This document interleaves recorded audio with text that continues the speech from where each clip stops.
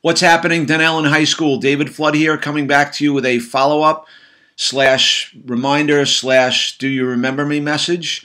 I was there on October 20th and gave an assembly, and I'm sure like 3 of you remember that. I'm just kidding. Hopefully more than that remembered that I was there.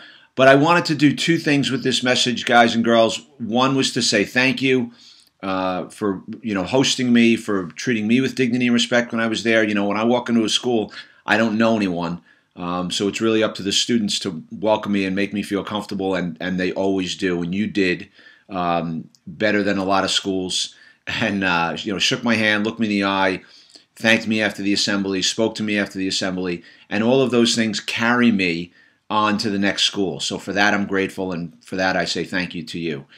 The second thing I wanted to do with this video was remind you of the 3 challenges that I gave when I was there.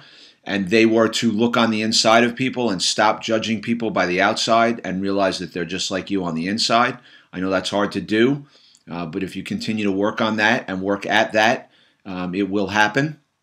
And before you know it, you won't be judging anybody because you'll just be walking around saying that person's just like me on the inside.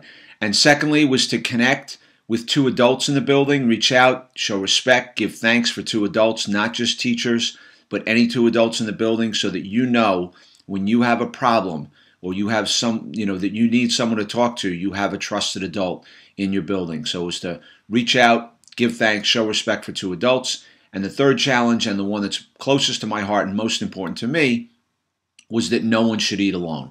And I know that you have a great cafeteria atmosphere at Dunellen High School, and I hope you'd continue that. And continue that challenge to not let anybody be lonely and not let anyone eat alone. So I'm going to go grab that phone right now. I hope you guys are well, and I will see you down the road. Have a great day.